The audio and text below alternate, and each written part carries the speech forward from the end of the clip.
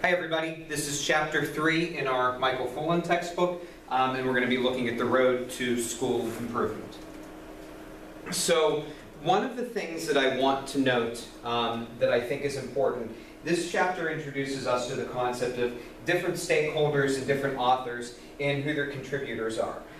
As new doctoral students, you need to see connection and collaboration between some authors. This chapter is written by Richard Elmore. Richard Elmore works hand in hand with Dufour, who's the author of our other textbook. When you see Dufour, you're going to see professional learning communities. When you see Dufour tied with Richard Elmore, you're going to see school improvement in professional learning communities. When you see Dufour with Marzano, you're going to see observation and assessment tied with professional learning communities. Try to figure out who does what, grow a network, and start recognizing names. When you're able to do this, this is going to make you more effective as a scholar. It's also going to help you identify who the appropriate people are for research. So one of the most powerful statements in this chapter discusses how school turnaround really occurs. The authors really stress that you're going to have different periods of school turnaround where there's lots of improvement. Then eventually it's going to have a lull, things are going to be static, and it could even decline a little bit as well. So we have a predictable pattern. New person comes in, they're going to spark turnaround, they're going to change, they're going to make a change that's going to improve the school, and then things are going to pretty much stabilize. So what's going to happen? So what we know on school reform, this really should surprise nobody that's watching this video, in my opinion. So I call this something different. I call this the adrenaline shot approach. I see, and I see this in higher education as well, when somebody new comes in any occupation, I mean this is business, this is higher ed, this is K-12, the first thing they're going to do, they're going to shoot adrenaline into the organization. They're going to offer something that wasn't there before, people are going to get on board, they're going to get involved, and the school's magically going to improve, or the organization is going to improve. Once that happens, that adrenaline that person caused is going to plateau off. So then that person has to look at the people that are currently in place, look at the culture, look at the organization itself, and say, what can I do to improve? That person also has to be committed to improvement and have people on board with them that want to improve. If I want to change, I don't know I did this doctoral program at all. It doesn't matter if, I can come in and change it. If the people that are in my department don't want to change it, no change is going to occur. When I came in, I offered something different and unique to this program. I was one of the ones that could teach school finance. Because of that, they had a full-time faculty member that was tenure line who could do school finance. So that was kind of my adrenaline shot that I brought into this program. But to further develop it and further grow other courses, I would need the support of the other full-time faculty members to make that happen. So our authors really stress that this happens really when people start to use existing resources better. And this is, really what I think is the premise of this chapter. You have to understand what the people that you have in your organization are capable of doing. This is a human capital management concept. And figure out how to utilize them as good resources that are appropriate for school improvement. If I tasked every person in this class and said, you have to change your building or change your organization, the first thing that all of you would do would look at your staff, you would see who your supporters are, who your helpers are, and then you would use them to help you improve the school. And I think that's one of the big ideas that you have to keep in mind when we're looking at school improvement. So they talk about slumps. I call them plateaus because I think you're going to see more plateaus in school improvement than a slump.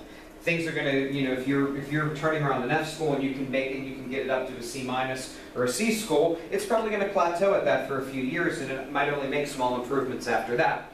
So when that occurs, you have to figure out what you can do to survive it and then improve it. So our authors offer 4 specific strategies. They note that good leaders and good reformers expect flat periods to occur.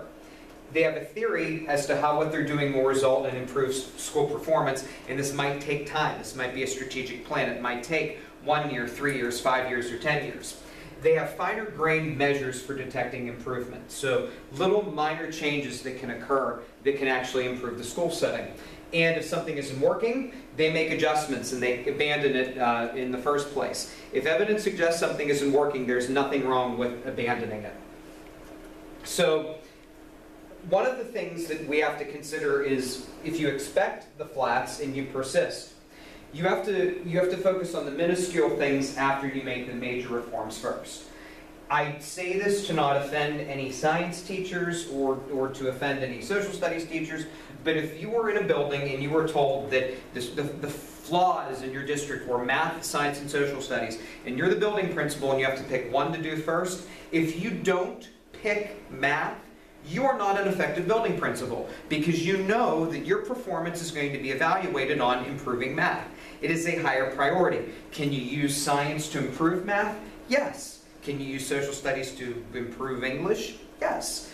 But your focus has to be on prioritizing, setting your higher goals first, and then working on the finer grain measures, which might be improving science instruction or history instruction. If you don't understand how to set priorities, you're not going to be an effective leader, especially somebody getting a doctorate and that's eventually going to be in central administration. You have to know how to prioritize and to encourage your building principals to prioritize. So we have school superintendents, especially in your larger urban school districts, that are focused on school improvement immediately and continuously. What will happen is they'll bring in a rock star building principal.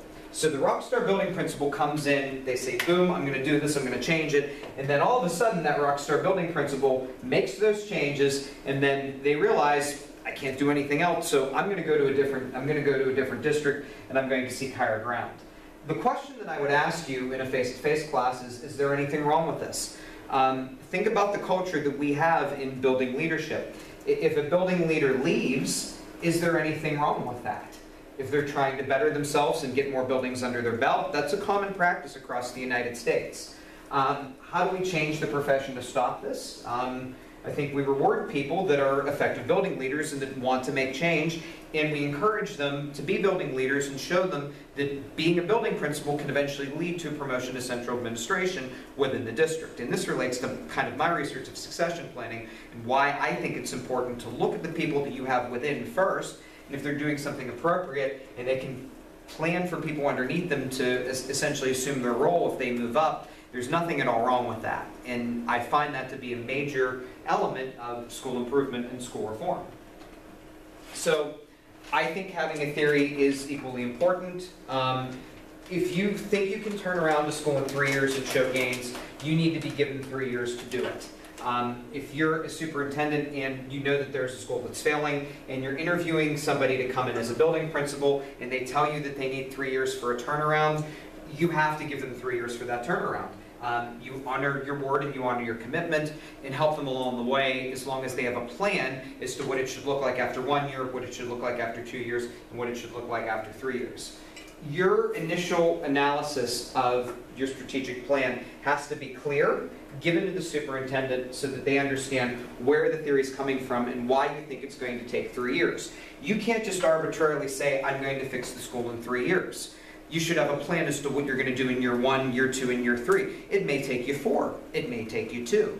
But you should have a plan that's mutually agreed upon between you as the building principal or you as the district superintendent, where you can work together to reach those goals. And that relates to this idea of having a theory to improve basically your district as a whole through building level reform. So the authors don't provide an example of what a finer grain measure is. They say to focus on them once you've improved all of the major things that need improved. I think finer grain measures can be things that are just going to do little quality improvements in the building that can improve just the culture, the climate, and the attitude of your teaching staff. One of the things that I mentioned is the idea of common planning time. That could be a finer grain measure. If everybody has a planning period and then you can somehow reassign it for common planning time, that's a good idea. One of the kickbacks that I always get when I talk about common planning time is, you know, you'll get the person who says, well, this is going to impact the music teachers or the art teachers or the home ec teachers. You are doing school reform. Your thought should not be on the music teacher, the art teacher, or the home ec teacher. They are elective teachers. If you have to overwork an elective teacher to release pressure on your math teacher, your English teacher, your science teacher, your social studies teacher, you do that. They get the priority, not the elective subjects. Are the elective subjects important? Yeah, the students love them, but your priority to establish common planning time needs to be on your core subject areas. And that's one of the easiest things that you can do that is a fine-grained measure. What about something like changing when students report to school? We've had research that has consistently told us that if we let elementary students start earlier in the morning, they're going to be up anyway. We let our high school students start later in the day. That could be a finer grained measure that could improve the climate in your building. Something to think about. So I'm going to say this throughout the rest of the class. I'm going to talk about adjustments and what you need to do. If something isn't working, you abandon it.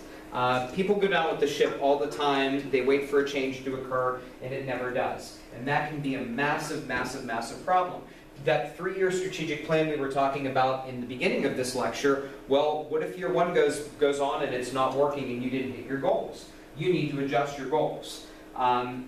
You fix what you can. It's okay to be wrong. And if you can fix something at a later date, I would strongly encourage you to do that. So there's nothing wrong with making adjustments if something isn't going correct.